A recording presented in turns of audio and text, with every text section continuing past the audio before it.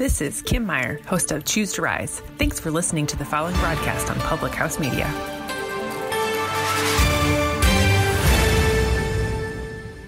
This is Julianne Condia, host of Rewritten, here on Public House Media.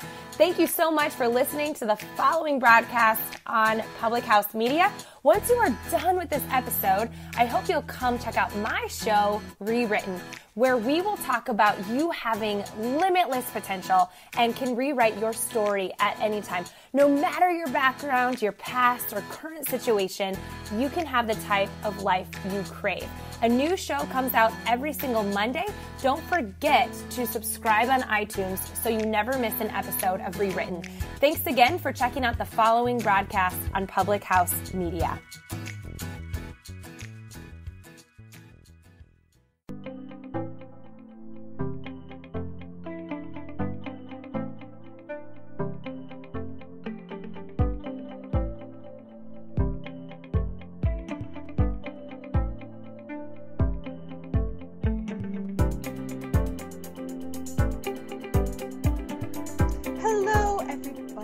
It's No Filter Friday on Public House Media, and I'm sitting here with LaCroix, and we may as well change the name of the show to This Week in the Pedo Apocalypse News,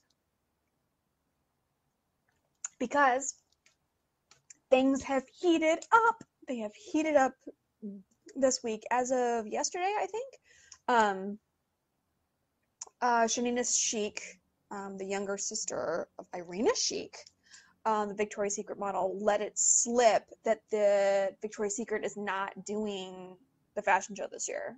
They're not doing it. It's over. It's canceled. She said that normally this time of year she would be training really, really, really hard to be in tippy top shape for the fashion show, and she's not doing that.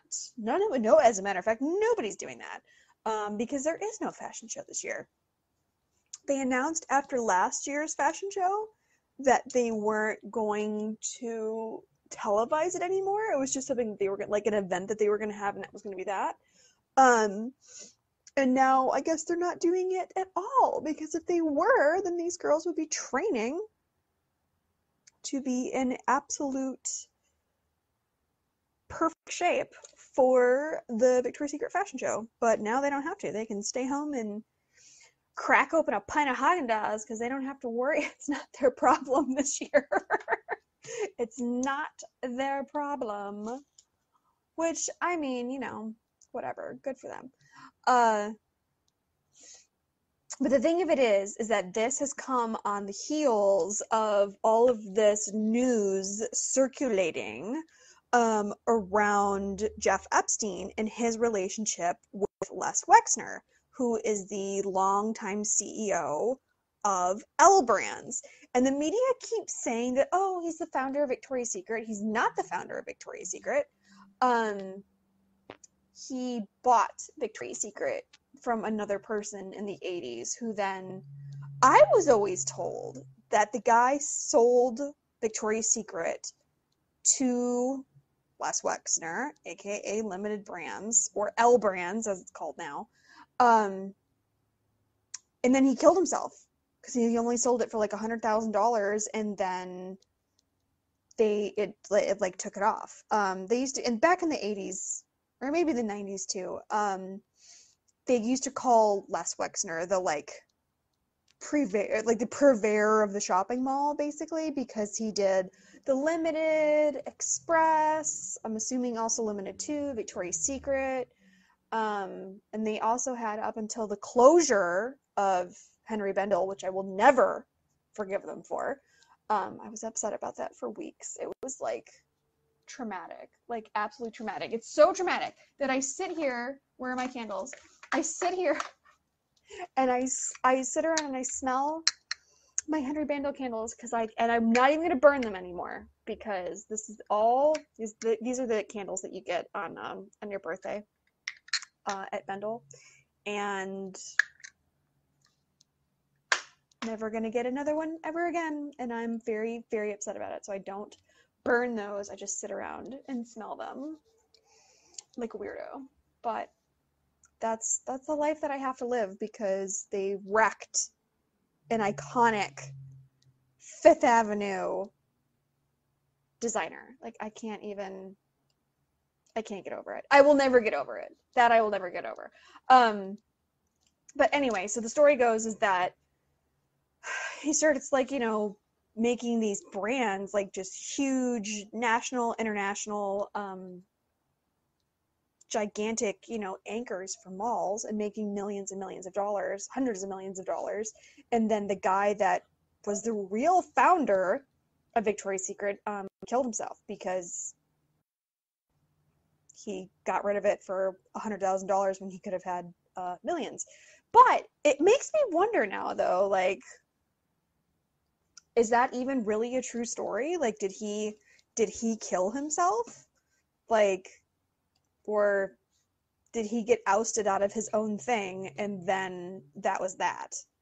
That's what I want to know. All right, I need to take a second and share the show because this is not working. Share on a page that you manage. Okay, not that page. Nobody looks at that page. Meow meow. Okay. Post? Perhaps? Let's see if this worked. Sound is good, says David Bobke. Oh, thank God. That's for the best. Oh, Roger, thank you. Thank you. I've had so many meetings and interviews this week. It's crazy. This is like my third wardrobe change for the day because I'm just out here hustling, just out here doing the most is what I've been doing. But we will turn our attention back to Jeffrey Epstein because when he first got arrested, there was a girl, an Italian model that came out and, in chorus with a bunch of others, but her story was kind of interesting.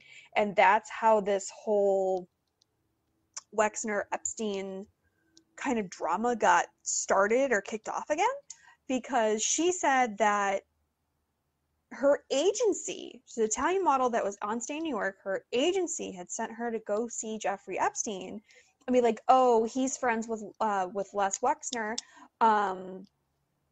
go see him, and by see him, I mean sleep with him, and you'll maybe get a job at Victoria's Secret. And she was like, oh, what? So she goes to go meet him. They didn't tell her that that was the case, but that's what they should have said. And she basically met him and shook his hand, and then he tried ripping her clothes off, basically. She said that she left in tears, and then, like, not only left wherever they were in tears, but she left the United States and was like, I don't get down with modeling in America. This is crazy. You guys are running like some sort of weird prostitution ring. I'll go back to Milan and kick it in Italy. Never mind.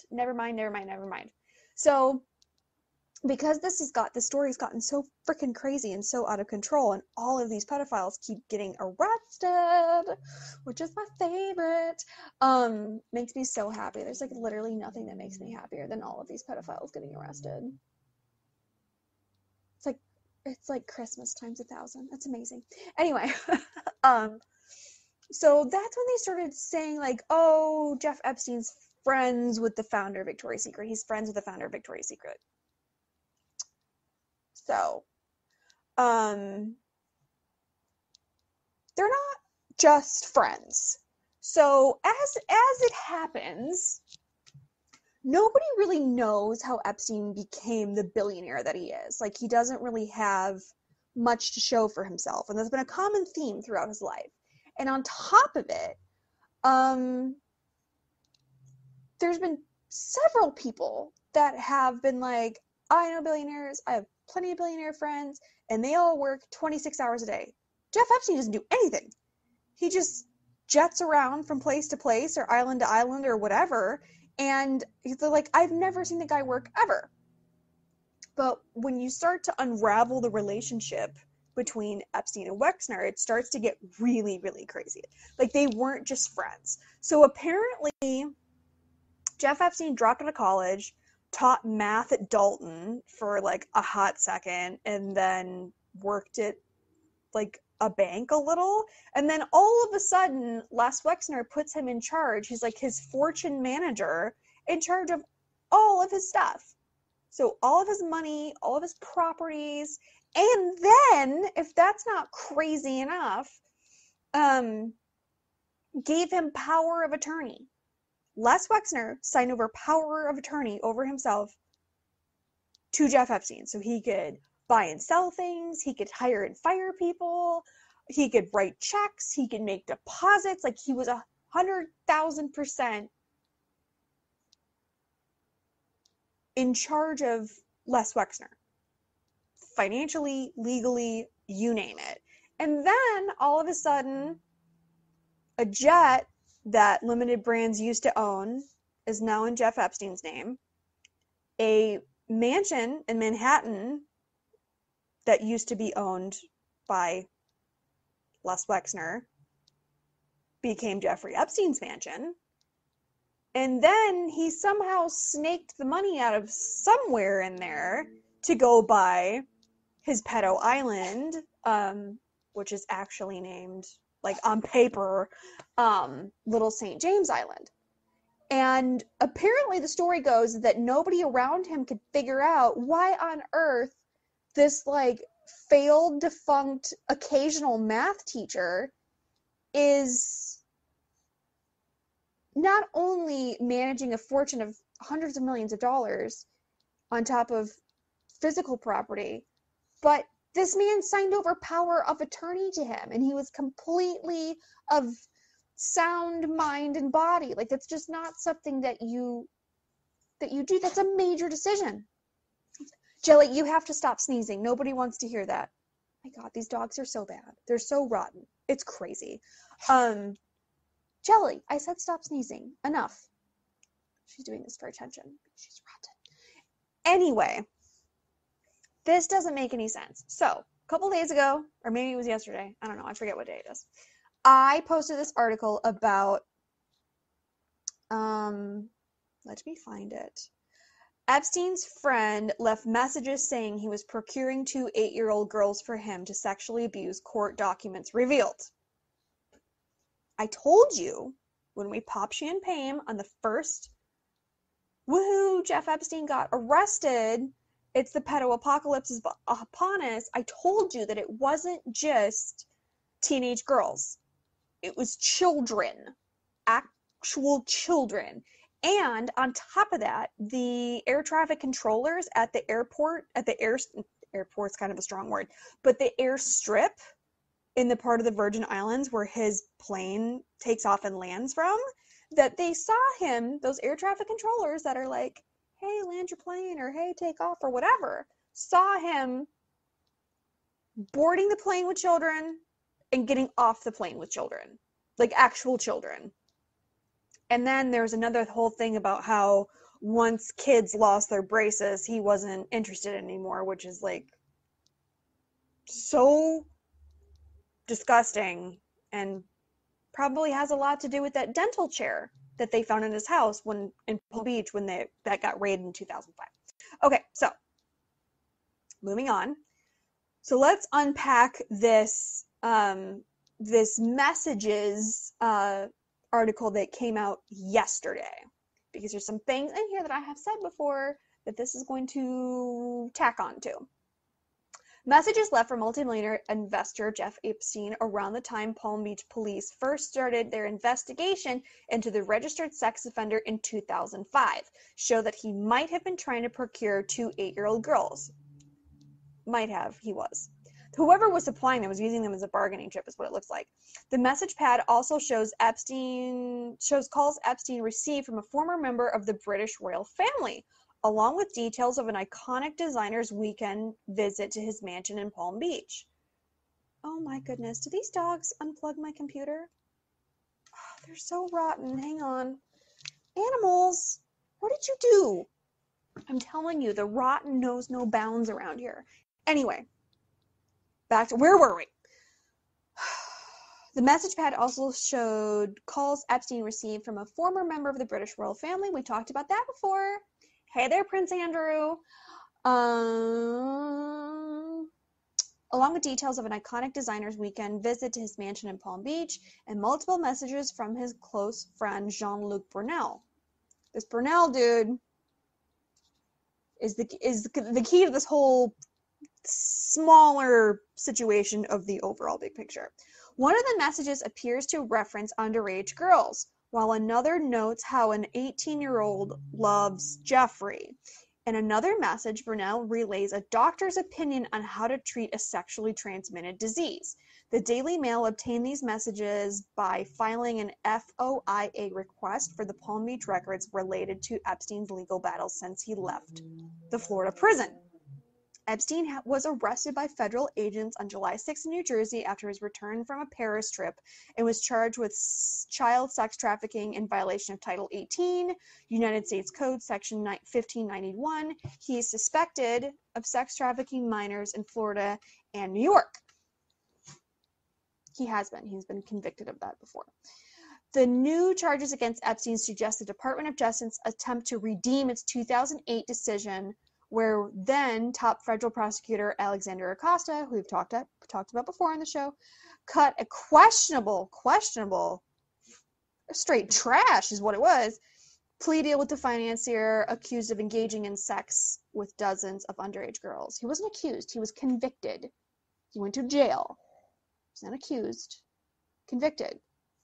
You start out being accused, and then you get arraigned, and you have a trial, and then a judge or a jury decides if you are guilty or not, and then you get a sentencing.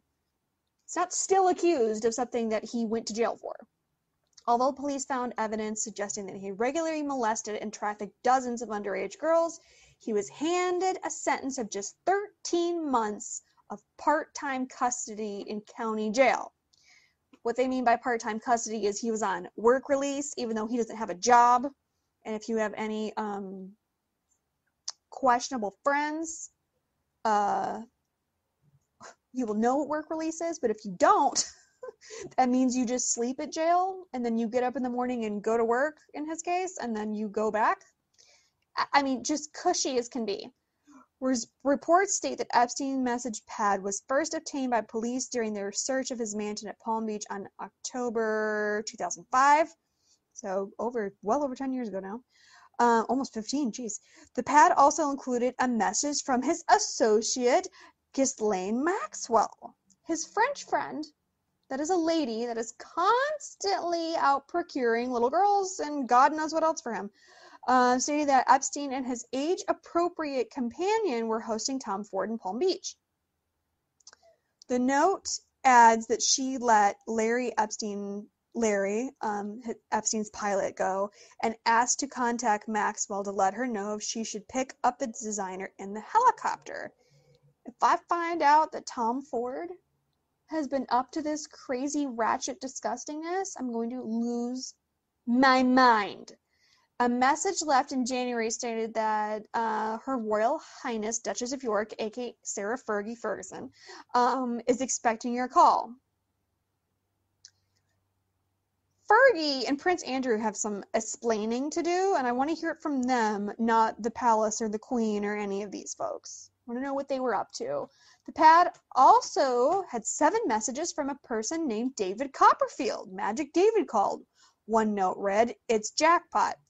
I told you on the first episode that David Copperfield also has an island, and it's just a hop, skip, and a jump from Epstein's little pedo island, too.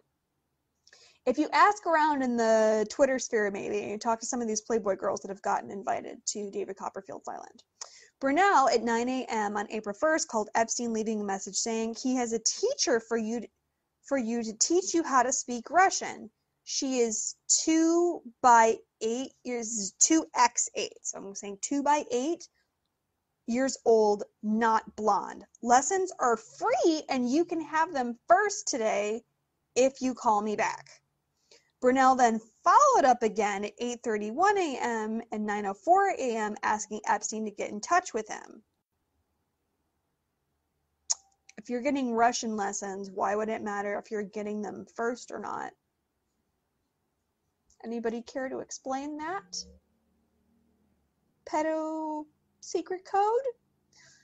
The lawyer of Epstein's victims, Bradley Edwards, reportedly included these messages as evidence after Epstein filed a civil lawsuit against him. One court filing submitted by Edwards and his lawyer stated, in light of these circumstances of the case, this message reasonably suggests to Edwards that Brunel might have been procuring 2 8-year-old girls for Epstein to sexually abuse. According to widely circulated press reports reviewed by Edwards, Brunel, in his 60s, and has a reputation throughout the world, and especially in the modeling industry, as a cocaine addict that has for years molested children through modeling agencies while acting as their agent. Conduct that has been subject to critical reports, books, several news articles, and 60 Minutes documentaries on Brunel's sexual exploitation of underage models, the court filing added. The man has a 60 Minutes special on how he is an agent to children and then molests them. Of course he's pals with Epstein. Why wouldn't they be? Epstein eventually settled the legal battle later and issued an apology after Edwards countersued the investor for defamation. Whatever. The multimillionaire, who has not yet pleaded guilty to the recent charges against him and is currently in a New York prison, 3 cells down from El Chapo, and recently tried to take his own life, allegedly. He was found in a semi-conscious state in his prison cell with bruises on his neck. Authorities are investigating whether any prison inmate was behind the attack. We already talked about his little shenanigans that he tried to pull a couple weeks ago when he asked for offered the sun, moon, and stars to be able to get bailed out, and the judge denied him bail, and then all of a sudden he's like, I'm unconscious on my cell floor. I need to be moved. Move me. I'm a billionaire. I can't stay here. So yeah, that's this week's grossness and the pedo apocalypse. How wonderful. How lovely. How disgusting. My God. But you know what though? For as fun as it is to like do this like Victoria's Secret like takedown and like all that jazz, I really, really want these FAA documents published that show all of the names that were going back and forth on Epstein's jet to and from his little pedophile island. That's what I want to see. That's what I'm waiting for next. My big thing that I was waiting for, who was this trying to message me? The big thing that I was waiting for was for him to get arrested, because Jeff Epstein is the first domino that's just going to push over the rest of them. And it's going to be beautiful and amazing and awesome. But when those FAA documents come out and they name names, it's going to be glorious. I literally can't wait. We'll pop another champagne when that happens because it's going to be so much fun. So I will see you all next week for another episode of No Filter Friday on Public House Media, which is now the Pedo News Network, basically. And we will all talk about this disgustingness, and we will all celebrate that we get to be alive in the time where these gigantic elite pedophiles, sex trafficking, child murderous rings are being brought down, because that's a very exciting thing. Also, check out other shows on Public House Media, like Choose to Rise, Confessions of a Military Spouse. What else is going on? CJ and Cell. There's plenty of other shows that are not nearly as like downtrodden as No Filter Friday. So go check them out. And if you're a podcast listener, leave a review or a star or something, or a rating or any of that jazz. And share this show, because it's only going to get crazier. And I will see you all next week for another edition of craziness. Bye.